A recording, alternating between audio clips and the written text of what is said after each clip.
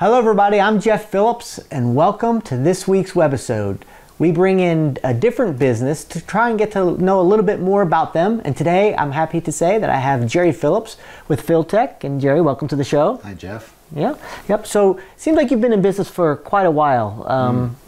About 35 years. Okay, and how did you get started? How did you get involved with this business?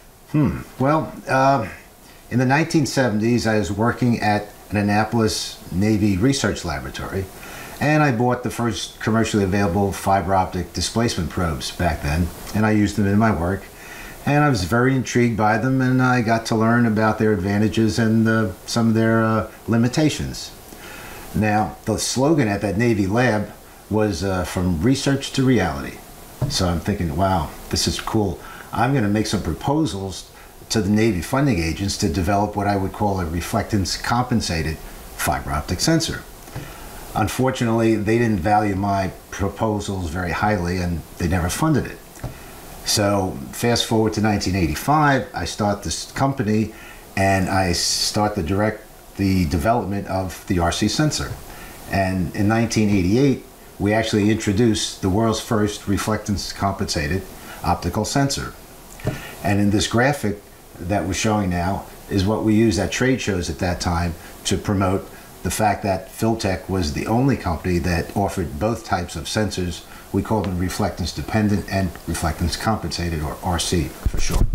That's interesting that the Navy didn't see a need for it in the future, which I guess turned out being great for you and your business. But why don't you tell me a little bit, about what these sensors do and what do they measure? Okay. Well, this isn't a sample of a standard sensor of ours. We actually call them displacement sensors because they're actually measuring distance or displacement of a target that light is being reflected off of.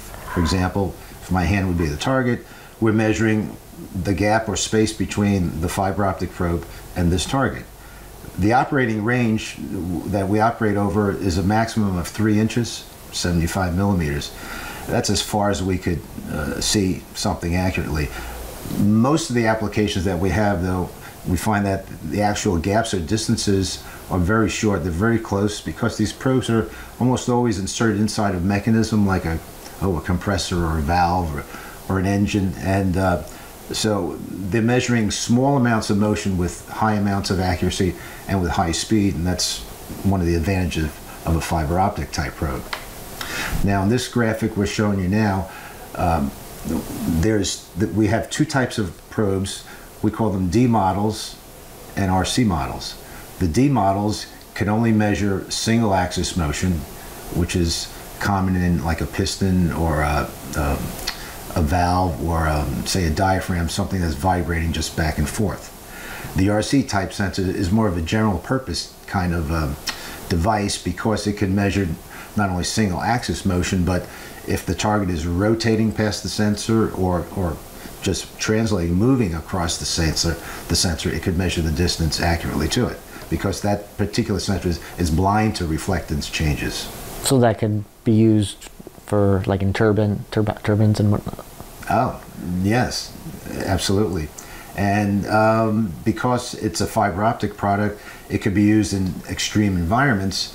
For example, we have customers who are building cryogenic turbo pumps, developing new rocket engines, and they're using our sensors in their development testing to make sure that their designs are working optimally.